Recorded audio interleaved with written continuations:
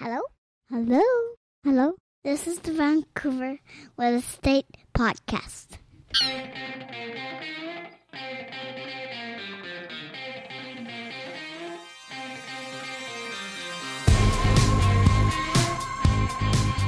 Okay, so we're here with Manveer Taggar. He's the project manager and partner at Common Ground Consulting. How you doing, Manveer? I'm good. How are you guys doing? Yeah, good. Thanks for coming down to the studio. Yep. Thanks for having me. Can you maybe start by telling our listeners a little bit about yourself? Yeah, for sure. So my name is Manveer Taggar. I'm one of the co-founders and partners at Common Ground Consulting. Common Ground Consulting is a project management and development consulting firm based in the Lower Mainland in Metro Vancouver. What we do, or the gist of what we do, is we act on behalf of developers and landowners all over BC, and from feasibility and due diligence analysis all the way through to the whole building permit process. We handle all the sub-consultants and kind of manage the project. My background's in civil engineering, so I went to post-secondary at BCIT. I did my civil engineering there, and then I worked at McElhaney and Centris Engineering, which is a firm out in Surrey as well. While I was there, I was working, strictly in the land development division, and working on servicing designs and grading plans and subdivisions and townhouse projects and industrial projects. So while doing that, I kind of knew I was interested in this industry, and saw an opportunity where, along with my partner, who's also a civil engineer, but we both saw an opportunity here where we can add value for developers, and there were some things that we were seeing weren't being done as efficiently as maybe they could. So we saw the need for it, and then we jumped on it and started this company. Yeah. Right. And why real estate? So to be honest, my family background's always been in construction development. My parents immigrated here early 1990s, and took up obviously the typical immigrant story of working whatever job you can get back then, and found himself doing construction. He was a framer, so he eventually started his own framing company, and then slowly started building homes, and then slowly started doing subdivisions and then townhouse projects. So seeing that from a young age, and kind of always had that idea in my head. So your dad is a developer. Yeah. Interesting. So why? It's curious because one of the sort of obvious routes would be to join the family business, and presumably you help out. But yeah. What made you go the civil engineering route? Well, it's a good question. I think there's a lot of things that kind of added up to or resulted in that happening. One of the things being, when in high school summers, I would, work as a framer with my dad and his company, and I quickly knew that I wasn't built for it. Yeah. It's really, really hard work. So I was like, well, I better go to school, right? So, yeah. And I was always kind of thinking from a young age of, how can I, really forge my own path in this industry, and kind of add value where I can, and learn and do all these things. So I was always kind of looking towards engineering as something that I'd be good at. So that's kind of why I decided to go in that route. And once I did that, and I really loved what I was doing, but there was another part of me that wanted to do something and build something new that was fresh and could add value for developers, landowners, everyone, right? Right. And I'm just thinking, because in line with that, you were with two successful engineering companies, and then you decide to go out on your own. So can you talk about that? Was that a similar desire to kind of build something on your own? Yeah, I guess so. I think that experience was really, really valuable for me. I mean, one, working with McElhaney, which is a bigger company, I kind of got to see how they operate, and their corporate structure and all that, and work with some really good people there. And then at Centris, when I first started there, it was a smaller company, and working with a smaller company, you kind of get to do everything and a little bit of this and a little bit of that. So that experience was very valuable for me too, and learning kind of how a business is run and what to do and things that come up, right? But I honestly, doing the engineering work, I just didn't feel like I was fulfilled. I enjoyed it. I liked it, but I just couldn't see myself doing it for the rest of my life.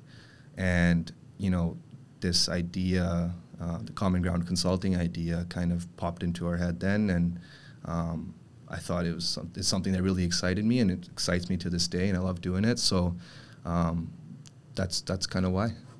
And so Common Ground started, like what year? Formally under this name, early 2022. Okay. Yeah. And I'm kind of curious. Yeah. Can you walk us through the kind of gap in the market you saw? Like, was it that there was, the other firms are not involved in what you're doing, or just walk us through that kind of identifying the gap and why it exists and how you fill it? Yeah, I just felt like, with a lot of our engineering clients, whether they were construction guys who, had picked up sites, but their specialty was building the site, to somebody who was just an investor, to somebody who was a developer that did it all, I still saw a lot of, inefficiencies, like I mentioned, where I just thought, like, there has to be a better way to do this. I mean, and, with today's conditions, like, time is more valuable than ever. Right. So I thought that, everyone should kind of focus on what they're good at. Like, if you're a construction person, focus on the construction, right? If you're an investor, just focus on investing. Right? Focus on providing the cash. Exactly. Which is not easy to do. No, right? no. So that's kind of how that idea started. And then, just having that engineering lens, I can say, on the whole development process really got me thinking, and then how it should all be broken down, and certain ways to do things, and who is the best at, doing what for other consultants, and, those relationships that I had. So that whole kind of cocktail mixed together, I saw that there wasn't really anyone else offering that service, and it was a service that not only I saw, but a lot of our clients were, approaching me and saying, hey, like, why don't you just take care of everything for me? Like, I don't want to deal with 10 different consultants. I don't want to deal with the city, and I got better things to do with my time rather than sit there and follow up on emails or reply to this person or that person, right? So all that put together kind of, planted that idea in my head, and then it was just a matter of building a business plan and building a system that caters to it and that really executes on it. My background's in engineering. I'm not a good salesman or anything like that, or even I don't even consider myself, honestly, a good business development person. But my thing is that just figure out how to add value. If you can prove that you can add value and you are adding value, then that's all really that matters, right? So it's when I think about, like, how many moving parts there are in development, there's the knowledge to actually, like, how do we get this from soup to nuts, kind of or the origin of like buying a parcel of land and then developing it all to the end. Yeah. The knowledge there of getting it built, but then there's also the systems approach of getting it done in a really efficient manner. Yeah. Where you're constantly tweaking so that, and presumably you're saving a lot of time for people. Yeah. I mean, we're confident that, for most of our projects, I mean, obviously depending on the scope and what kind of permits are needed, but we're pretty confident that projects that we do versus some that are owner-led, we can save them 4 to 6 months right off the bat, which is huge, right? Wow. So, with the way we operate too, it's that same kind of value add I'm going back to, where it's like, okay, you bring us onto the team, and if we save you 4 to 6 months of interest payments, it's it's kind of a good deal, right? So No kidding. yeah. And Manveer, how many people at Common Ground right now? 4. Okay, Yeah. so I'm just curious because it's like the process you're helping people walk through is complicated. Going out on your own is complicated. Yeah. I love the kind of simplified. We just need to find out how to add value. Like that's like the crux, right? Yeah. But building those systems to ensure that you're doing that is complicated. There's a lot of moving parts to the business. I'm just out of pure interest sake, like what's been the biggest challenge so far in Common Ground's journey? I think the biggest challenge is really figuring out, like, for one, the processes, like our internal softwares that we use, our templates, our systems that we have set up. That's always a dynamic kind of thing, and it's an iterative process. So we're always kind of tweaking it as we go and saying, okay, well, how could we have done this better, or what came up here that didn't come up there. Right. I think part of the challenge that comes with it is each project is so different. Even if it's like 20 townhomes here and 20 townhomes here, there's still so many differences between them, and each client is different in terms of what they want to build and how they want to build. And then you're working with different municipalities. Different consultants. So it gets, because in its iterative process, it just keeps getting better with time. But, I think it's the only thing you can do is commit to that constant improvement. Right.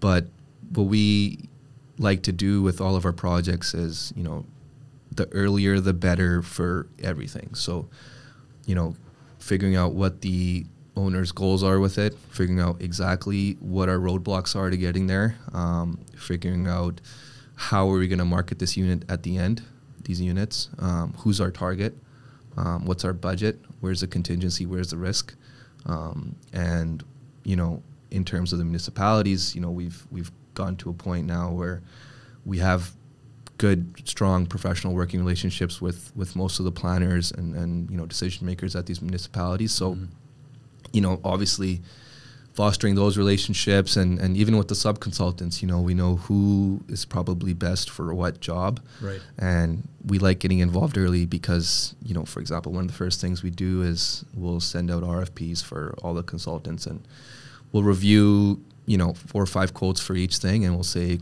okay, this price is here, but what has this guy included and what has this guy included, and what have they done, and what's their current turnaround time looking like for their projects. We're working with them on this site, and this is how that's going. So right. kind of passing that value on to our clients, right? And we do have some clients that are quotation bigger developers, but the other thing is right now we have, I think last I checked, 27 active jobs on the go. So, under our umbrella, each of our clients are maybe the smaller and medium-sized developers. They kind of get treated like a bigger developer, right? Mm-hmm. Because when we're dealing with these architects or dealing with the city, they're dealing with us, right? So it's just kind of gets pushed into one. Right. So all those added values that a bigger developer might see that a smaller medium might not, we pass that value on. And do you, just to kind of, for someone at home who's thinking what type of asset classes, can you talk about, first of all, what type of projects are you working on? And then also how small of a project is too small to take on? No project's too small. Okay. But just to, hypothetically, somebody has, the new zoning comes in, you want to develop a 4-plex. Yeah. Is that too small? Yeah. No, I understand the question. No, so. I thought you were going to go with let me break it down for you. Yeah. No, I was just kidding. I was just teasing you. But, we kind of have the whole spectrum. Our smallest job right now is a 2-lot subdivision, single family, and all the way up to apartment buildings with 500 units. Everything in between, mixed use, commercial, rental. There's a lot of work we do that involves the MOTI, that involves the Ministry of Environment, TransLink, that kind of stuff. So we like to kind of keep our net open, and depending on each project, as long as it makes sense for the owner and for us, we'll take it on and see where we can help. Are you doing any government contracts, or is it all for private?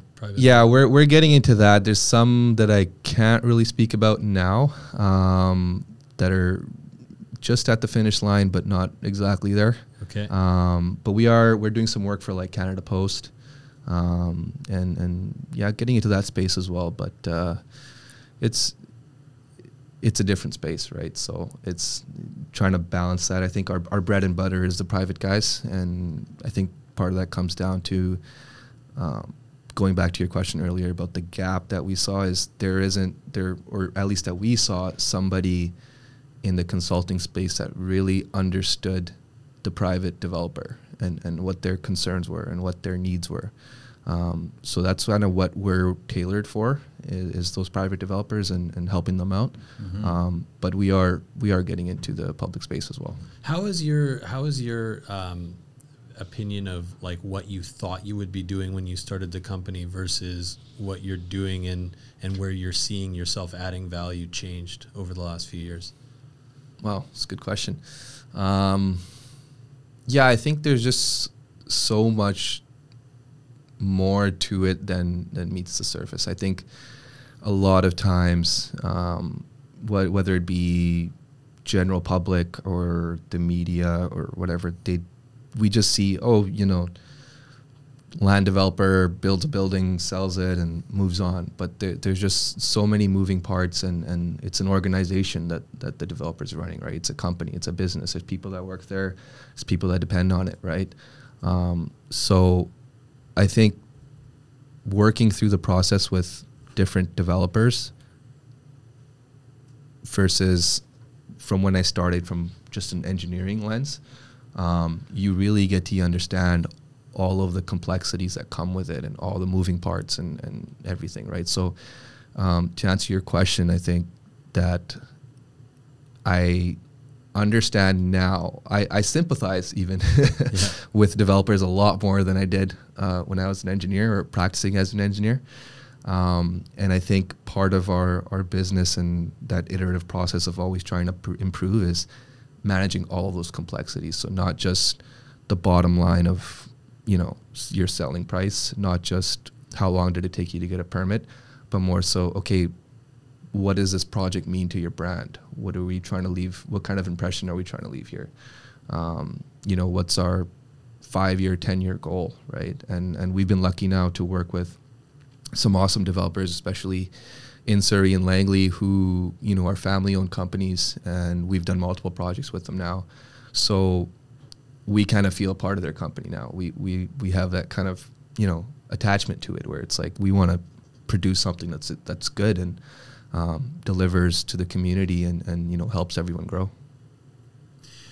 How's the market in your mind right now? Like I'm kind of curious to hear about your take on the real estate market from your kind of unique vantage point.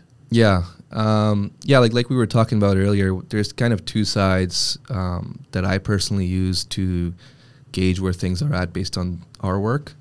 One is the feasibility and due diligence studies that we provide for people. So, they might tie up a site and have a due diligence period and want to do their homework on it. So we'll come on and we'll start investigating it. When that's really busy, that tells me there's a lot of transactions happening or people are looking to make moves. The other side is the permitting process, which I guess now thinking about it can be breaking down into two further things. So the permitting process is there's times like last year, for sure, we saw a lot of, hey, let's get this project to third reading in PLA because my bank needs it, right? Not so much, hey, let's get the permits because we're going to build it, right? So that tells you something, right? Where it's, and we saw a lot of that last year where now, if you're some of those guys who did, get their third readings and PLAs and rezonings and whatnot, they might have wanted to sit back and say, you know what, let's hit pause. Let's see how the next 6 months go. Let's see how the next 12 months go.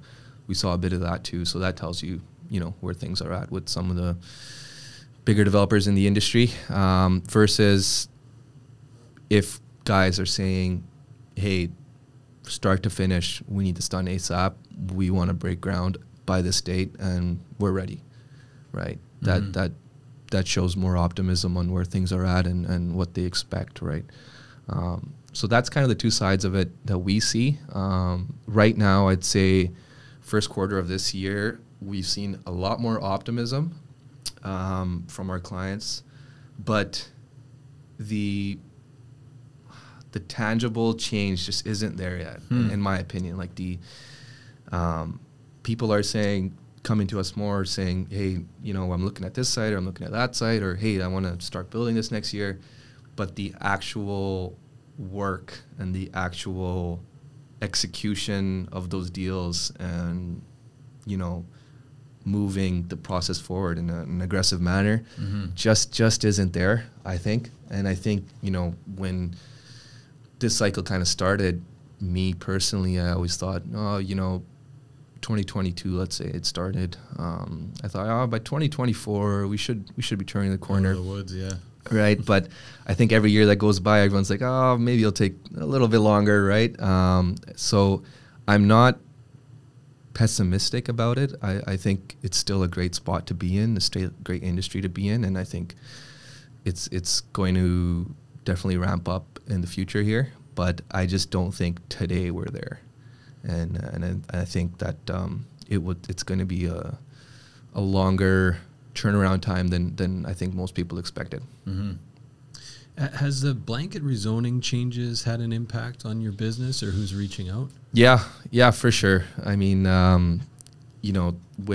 especially with the ministry announcements with Bill 46 and Bill 47, a lot of more people reaching out and a lot of, honestly, confusion because even dealing with different cities have these plans set up where they have these neighborhood plans that are accounting for X amount of people and X amount of schools and infrastructure.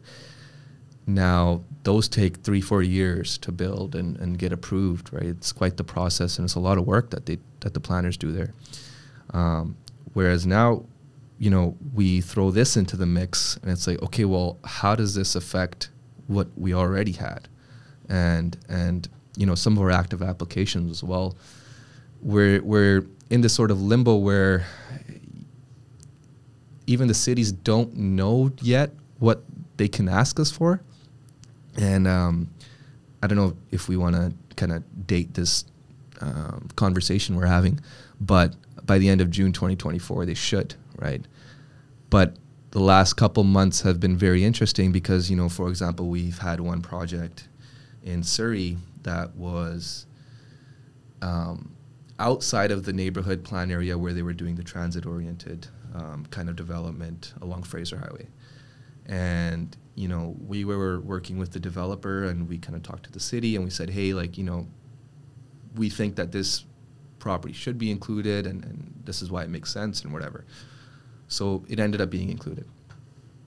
Now we've made plans and submitted for comments based on that. But then the ministry comes in and says, well, actually, you could do this too. And so we're like, okay, we'll do that too. Great. Right. Awesome. Right. And then now you're asking the city planners to give comments on something that they didn't necessarily plan. So it puts them in quite the tough spot as well. So it's been interesting, and I applaud a lot of the planners for the way they've been trying to implement it. I mean, imagine working on something for 4 years and then it all changes, right? Yeah. Well, this is the first time I think we've talked about this, but the people that had permits in process, that now I'm assuming that a lot of people have absorbed a ton of costs and are now pivoting or trying to change, see what else they can do. And maybe it's more profitable, but also maybe you're out of pocket for design and a whole bunch of things, right? Yeah, it's part of that, kind of exercise you have to do is it even worth it, right? And I think that part of the challenge is that since the announcements were made, there's just more questions than answers, and you can't really expect anyone to have answers just yet. So put a lot of people in a funny place where should I stay or should I go type of thing, right? So we've been working with the municipalities on that on a lot of our projects, to be honest. And even with not only the transit stuff, but even with the single family stuff, someone who's doing a 27 lot subdivision, excuse me, they might be thinking, well, how does this affect me, right? What does this change for me? And so, I mean, you saw like in the township of Langley, they just rescinded all the third readings. They said, okay, well, everyone come back to the drawing board, right? I had a contact of mine, he had fourth reading, final adoption, legal documents, everything ready at the township of Langley. And then this came up, and I was like, okay, well, now what do we do, right? So I think in the short term, it's just, I think once everything's figured out, it will be good. But I think the part of the challenge that the ministry's been dealing with, city's been dealing with, we've been dealing with, developers been dealing with, everyone's had to deal with this, is kind of dealing with those unknowns and planning based on something that you don't know. Mm-hmm. So, we've even had people come to us and say, well, obviously it'd be better if I do a quadplex instead of a single family home. And, our answer is, well, not necessarily.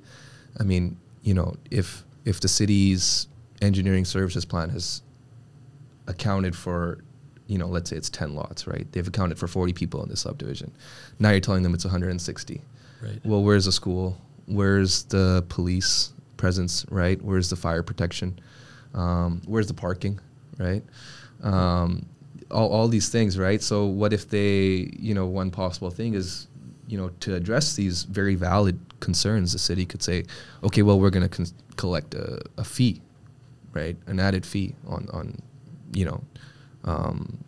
let's call it like an infrastructure fee or additional density fee, whatever you want to call it, right? That needs to be worked into your performa too, right? Or what's the code it's going to be built to? Are you going to have like 4 firewalls in your house, right? Is it going to be a rental requirement, an affordable rental requirement, secured by housing agreement? Is it going to require all sorts of things, right? So I don't think it's definitely not as simple of an answer as I think a lot of people expected it to be. Right. And I think throw in the market too. Yeah. What does the market actually want? Yeah, exactly. Yeah. That's a huge thing, right? Because it's like, okay, well, if you're figuring out what is this going to sell for, there's no really comparison there. Yeah. Personally, me speaking, I think I want to live in an apartment where I have my own parking and my own amenities, and it's kind of planned for that rather than a one suite out of 4 in a home, right? It's kind of interesting, like we've talked a little bit on the show about like early laneway homes just being like, you're like, man, these are garbage. And or for a lot of them are garbage. And then it's like over design-wise. The design has really gotten a lot better, but you're like, I wonder what the early, like if you're early days on these 4 or 6plex or whatever. Yeah. It's like presumably 15 years from now they're going to be they're going to have it sorted in a way that they don't now. Yeah. Or the other example is like, these 4plexes where say they're each 1,000 square feet each. What we're seeing a demand for right now is like larger duplexes, half duplexes, where people have like 2,000 square feet, and they don't actually want suites. No. Right? Like they want the space and they want new construction. And so how many developers are going to build the half duplexes now that they can maybe build 4 units or 6 units depending. So it's kind of like there's lots of unanswered questions in terms of the product type that will be created, but it will is also interesting be marketable. To think like if you're an 800 square foot back unit on a single family lot, like maybe a condo is actually the better option for a lot of people. Exactly. So it's like, what's it going to sell for? And we're in City of Surrey, we're part of the Development Advisory Committee, and what that committee is we work with the City of Surrey and their planners and their designers to kind of brainstorm and kind of just talk about these changes and plan to see how it's going to affect everything. And they've done a really good job, I got to say, on kind of floating out certain ideas and getting professional input on some of the things. So, they're taking into account, okay, well, how many lots do we have that are going to be changed by this? What is a design going to look like, a cookie cutter design on a a square lot, on a rectangle lot, on a cul-de-sac lot, all those things, right? So they're doing the best they can, but I think just with anytime you have sweeping changes like this, it's a bit of growing pains, right? You're going to see.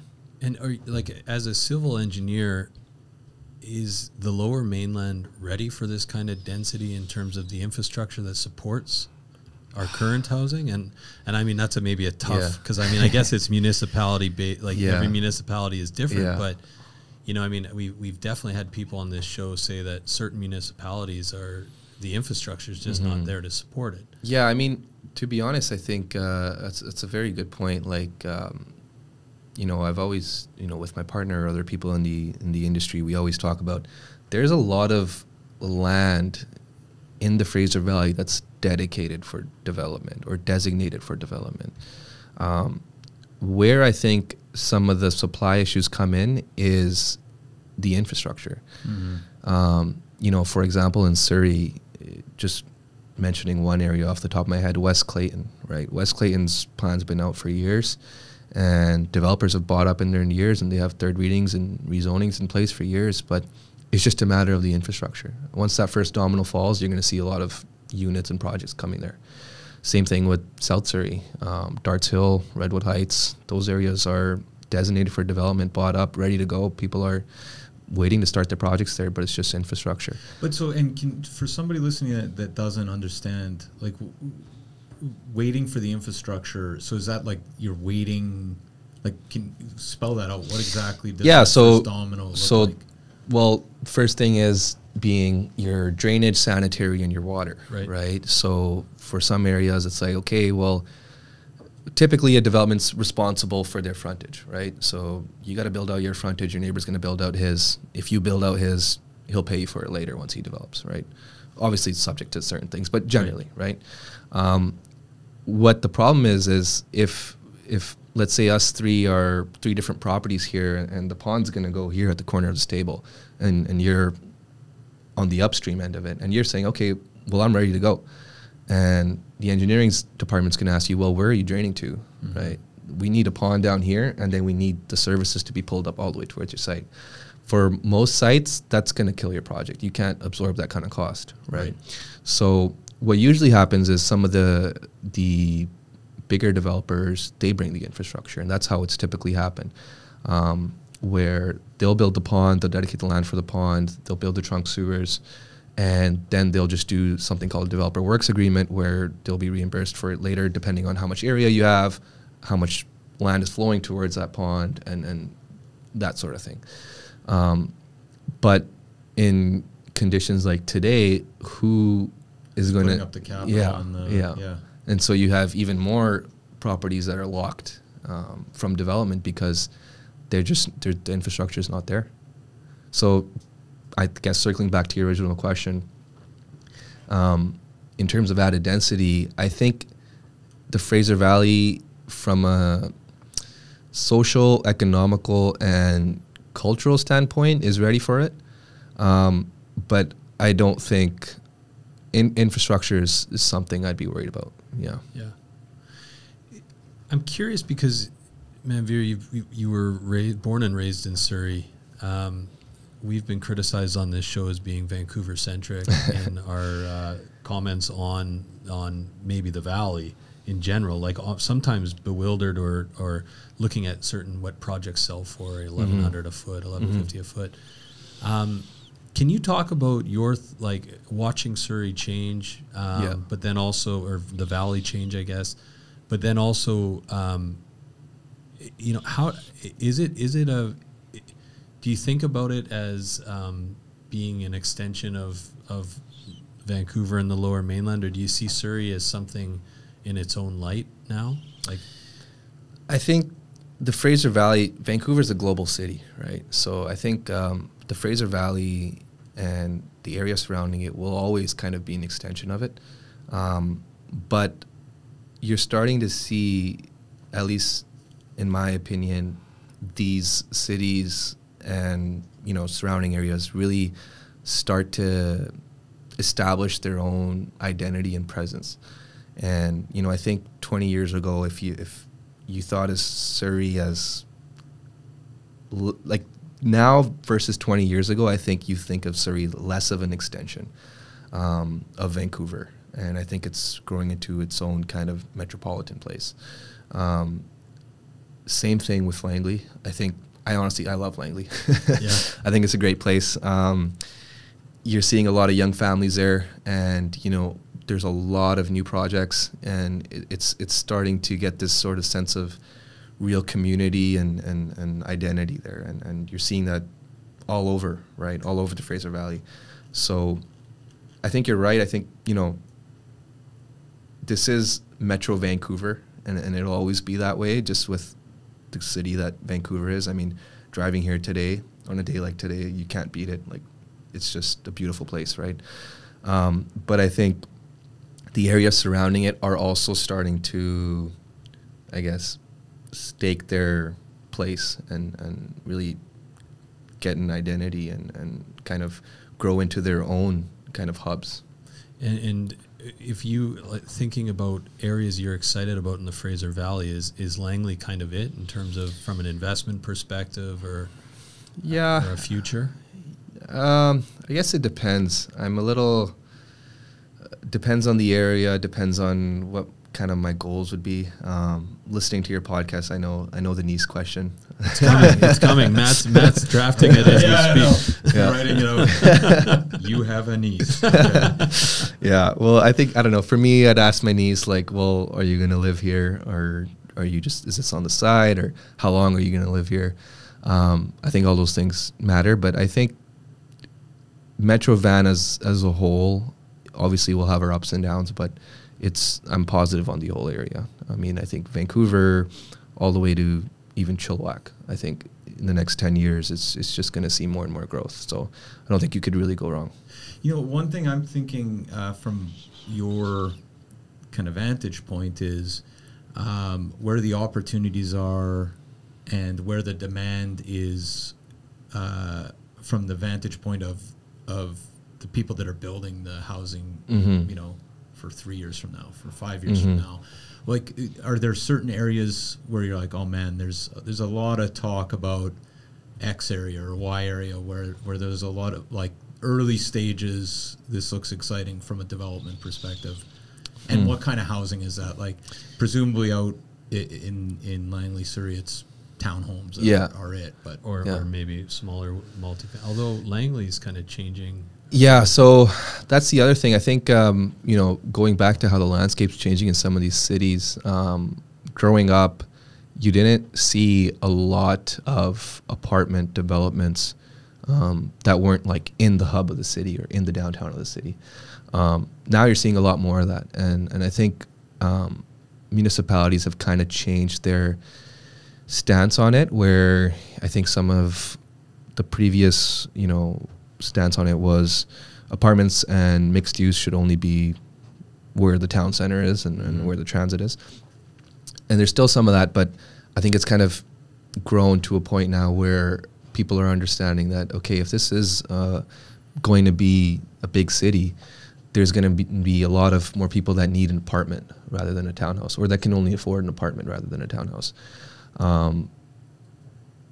With that being said, a lot of the newer plans do account for that. A lot of, like, for example, in the township of Langley, they are kind of pro-density. The current mayor and council, they are really pro-density, and as long as you're satisfying, all of the concerns they might have, or design considerations and infrastructure considerations, that they're open to seeing more density. But I do think there's also always going to be that suburban feel that's desired in these places, which is why I think townhouse product and duplex product is really valuable in these spots. And it's hard to come by these days. Yeah. Okay, so Manveer, maybe as a final question, I know you kind of talked a little bit about kind of the false start in the market, like how we've, in 2022, you thought, well, by the time we hit, 2024, we're going to be rocking. We're going to be rocking.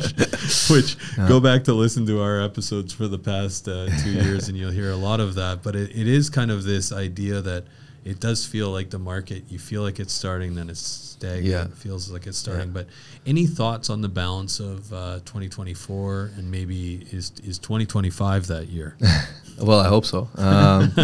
It's actually, just before you answer, it's a, you've kind of, Common Ground was started in a great moment though, right? Yeah. Because it, like, you've kind of set the framework for like the next run. Yeah. You'll be. Yeah, for sure. And I think, you know, with the balance of this year, we are starting to see, you know, people dust off the wheels and start to get things going again and start to look again. And I think a lot of it is everyone's expectations have kind of recalibrated to where they need to be. I think last year what you saw was a lot of people who were looking for stuff were in line with the market, but people who were looking to sell weren't. And it's just human nature. Like, you know, 2 years ago, they were getting offers for X amount, and now it's, you know, 15, 20% below that. And they're like, kind of like, what the heck, right? Yeah. So I think that process, that psychological process as a whole has mostly run its course. And I feel like everyone's pretty understanding of where things are at today. I think obviously it comes down to the interest rates, right?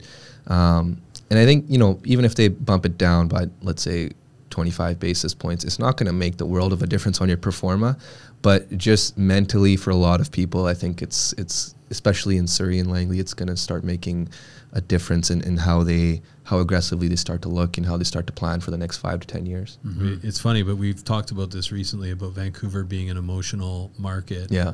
And I feel like that there's like, it's a lot of people say, well, 25 bips, like what's that going to actually do? But in reality, it's a signal that it will be hard to ignore if you're a buyer who's been sitting on the sidelines. Yeah. Honestly, I think to kind of agree with you, I think Metro Van as a whole, this industry is emotional in some senses. And I think once they see that, you know, we always laughed at my partner and I about, you know, if you ask a certain group of developers where the best area in Surrey Langley is to develop, you can figure out who their friends are just by the answer they give you. You know, you got your Langley guys, your Willoughby guys, you got your South Surrey guys, you got your Annandale guys, right? So it's funny. There's always that dynamic at play. That's such an interesting point. Yeah. You can't, no matter how much, you kind of can't take the emotion out of out of real estate. No, it's human nature, right? Even if it's your straight.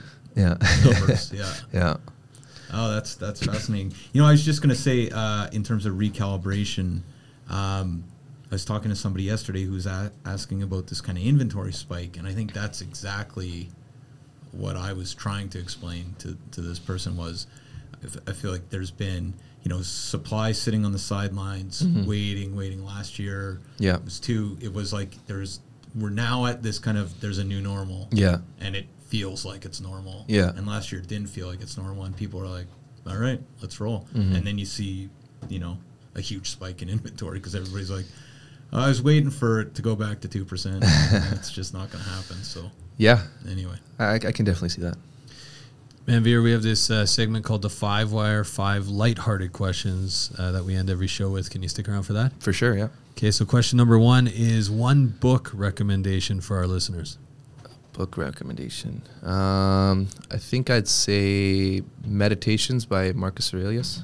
You guys heard of that? Wow, that's a new one, right? Yeah, it's. I think it's gained popularity. I think recently. No, yeah, but it's very old. Yeah, I didn't hear about it till like.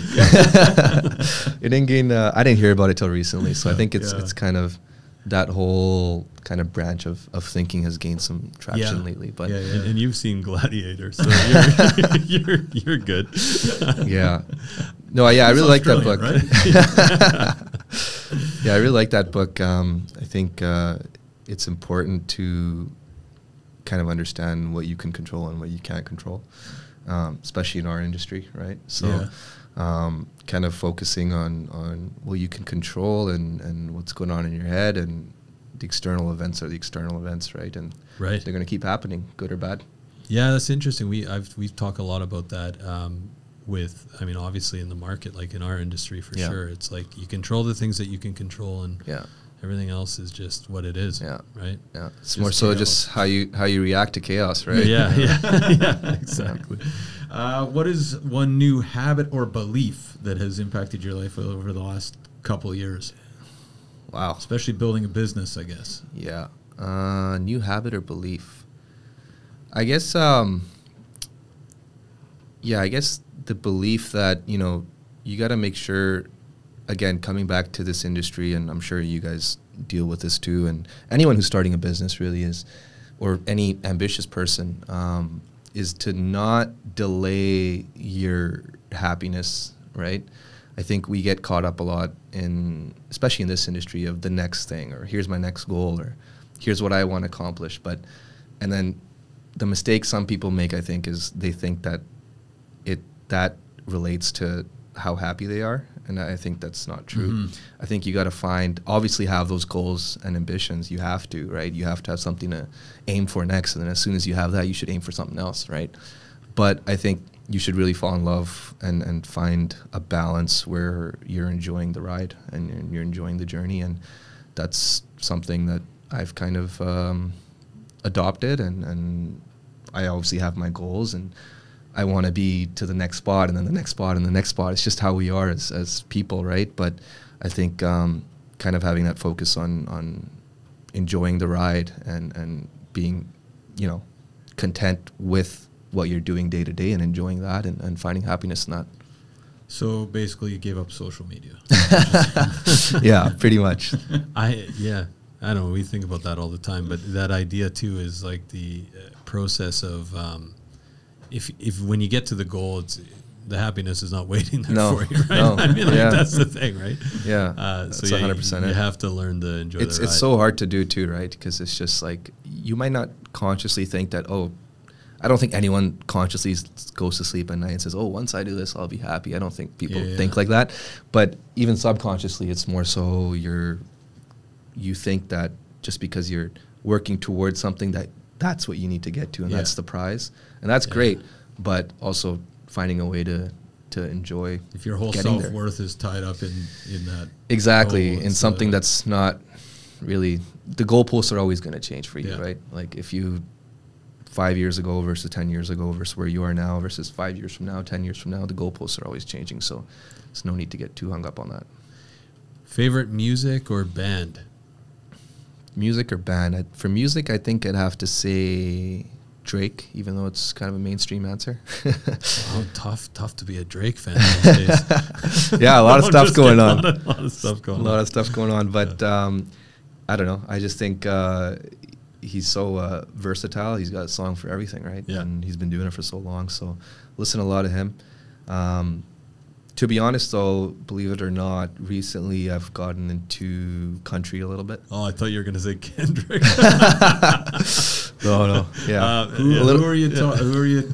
This is interesting because somebody just texted me about country this morning. Yeah. So Morgan Wallen's the big one I've been kind of listening to. Comes up on the show. Comes up on the show all the time. All the time. That's I think what happened is one of my friends, he made a playlist, like a country music playlist. And I wasn't sure if I've never even really listened to country music, but I kind of started giving it a listen, and I was like, some of this is pretty good, right? Yeah. So listening to a little bit of that now, it's nice. Is this a male or a female, Morgan Wallen? Yeah. He's a male. Okay. Yeah. Well, you know who this person is? I don't know any of their music, but I did know it was I think he's honestly probably the only artist I know. I know how the songs sound in the car, but I don't know the names of them or anything. Okay. I just literally go to my friend's playlist and hit shuffle on it, right? Yeah. So Nice. Right on. Something you've been binge watching lately, favorite movie, recent movie? I recently, I tried to watch it years ago, but then I don't know what happened. I kind of just lost my place and gave up. But I've been watching Mad Men. Oh, nice. Yeah. That's pretty good. Are you what season are you almost season 5? Oh, so you're into it. Okay. I'm into Has it now. the lawnmower in the office? Yeah, that scene was pretty funny. It's a pretty cool show. Just I think they sneak in kind of historical events in there too, and how people were reacting to them, and just the conditions back then. You know what? It's funny though. I feel like I shouldn't comment on suit style, but it's old enough now where you're like, oh yeah, that spurred on a whole skinny ties, the whole thing. Yeah. Is now, is that still a thing? I don't know. Maybe I'll ask you. Yeah, this. I mean, I think... I'm not speak to skinny ties. No, I think in terms of the show, I think it's just cool because it's not really a show where sometimes a whole lot is really happening. Or like, it's not like a lot of action or wars or anything that's going on. But it's just, there's certain things that kind of, for me personally, that are kind of thought-provoking about how people reacted to certain things and certain dynamics in terms of even, the professional world and the personal world, right? Certain norms that people followed then that seem so weird now, but then you start thinking about the norms now and, hey, maybe that might be kind of weird, right? So it's an interesting watch. I'd recommend it. That's great. Last but not least, something under $1,500 that you've purchased recently that's had a positive impact on your life. Under $1,500. Oh, I'd say golf lessons. Long overdue golf lessons. Yeah, nice. Nice. I've also done that. Didn't work out. I mean, it's kind of frustrating. It's like you're taking a step back, right? You take the lessons, get worse for a bit. And then if you don't continue, like I started working on it, and fell off, and then you're like, I'm back to square one. But anyway, how can people find out about Common Ground Consulting, more about what you guys are doing? Yeah, they can reach out to me. They can go to our website, commonground-consulting.com. Reach out to us there. They can email me, my first name, Manveer, Manveer, at commonground-consulting.com. And I'd say, don't just reach out only if you're a developer or only if you have a project. If you have that, great, reach out. But anyone in the industry wants to grab the coffee, have a quick chat, even young people looking to maybe join our team or wanting to know more about kind of the opportunities there. We are trying to grow the team a bit this year. So, basically anyone listening, feel free to reach out and touch base. That's fantastic. Well, thanks so much for your time, Manveer. Yeah, thanks for having me, guys. It's fun. Right on.